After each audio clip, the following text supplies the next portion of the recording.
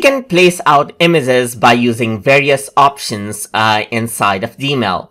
So let's explore that options over here.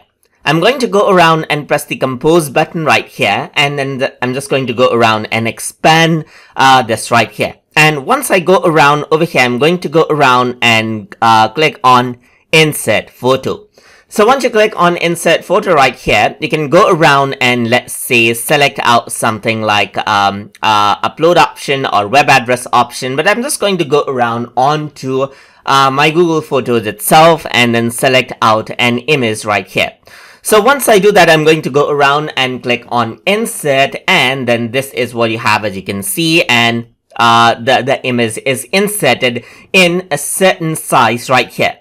So right now is the best fit, as you can see right here. So you can go around and then click on these dots right here that you see once you click on the image. You can click on these dots and then you can just drag it out, as you can see right here. And then you can resize out the image just like that. You can click on the image right here and you can resize it as per how you want.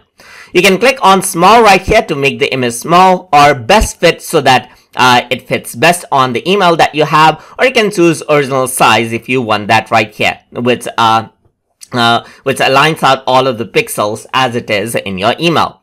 You can also set out an alternative text for screen readers. So if I were to go around over here, right now the description for this particular text is 21 JPG, but I'm just going to go around and say sunset right here, sunset image, and press apply. And what happens is that an alternative text is added in.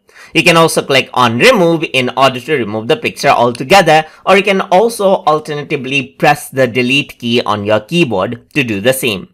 But I'm just going to go around and undo it, and you can see that the image pops up back right here, just like this. And you can use the dots once more to resize it out according to how you want. And that is how you can work around with the image placement options inside of Gmail.